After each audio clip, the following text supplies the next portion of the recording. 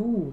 You know when you haven't worn something in a while, but you haven't washed it either, and then you put it on and you can smell someone on it, and you think, oh, I know who I was with when I last wore this. I can smell them. Anyway, distracting sense aside, Dragon Age Origins. Right, today I'm going to show you how to reset all of your achievements in Dragon Age Origins, because there are 109 in-game achievements. If we go on player profile, yeah, there are 109, you can see down here. There are 109 in-game achievements for Dragon Age Origins. This is on PC. Don't ask me about console, I don't know anything about console. If you're a console player, piss off, because I can't help you. If we scroll down here, you will see I have currently got none of the achievements unlocked. 0 out of 109. That is because I have installed Dragon Age Origins on a new computer. However, I have actually been playing. If we go to screenshots, you can see I've got all my screenshots here that have been saved from, I think, yeah, that was just Elia's playthrough, wasn't it? I didn't get very far in it.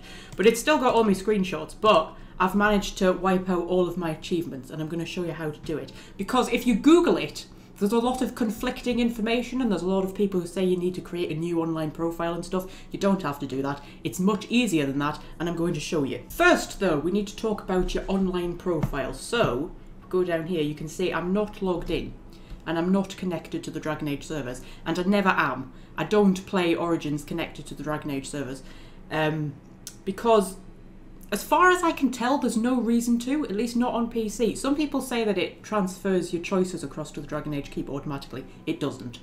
You always have to input your choices manually to the Dragon Age Keep anyway. And I honestly don't know what other purpose the online profile would serve at all, so I don't log into it.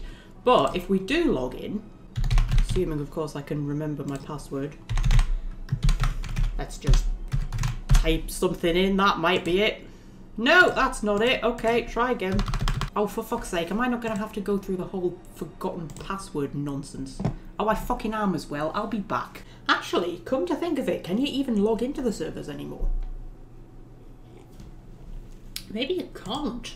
Maybe that's a genuine thing. I know for a while, like a long time ago, I heard people saying that the servers were just down and they were just gone, and you just couldn't log in anymore. For Origins anyway. But at the time that people were saying that, I still could log in, so I kind of ignored it. Anyway, for whatever reason, I can't log into the servers, which means I'm going to have to do this the long-winded way, because my point is that if you manage to log in, and you've got an online profile that you've been logged in on while playing it, all of your achievements that you achieve, well, that you unlocked, while logged into that online profile will automatically restore. Which is why people think that you can't reset your achievements, but you can. But yes, in order to show you how to do it, I'm going to need to unlock some achievements, so I'm going to need to do this the long way. So I'll be back in a moment. Right, okay, so I bet you didn't know that you can complete the Human Noble origin storyline in about 10 minutes. I very briefly became a speedrunner, and as a consequence I have now unlocked Last of Your Line, completed the Human Noble origin, and I'm sure I unlocked, yeah, I unlocked Bloodied, complete an origin story without the main character ever falling in battle. So I've now unlocked 2 achievements. So these achievements are here. Sorry, my phone just threw a spazzy fit there for some reason. Yes, my 2 achievements are here. I can not undo them, or can I? Well, as it turns out, if we quit Origins, that's my recording thing, and we go on to, where am I going?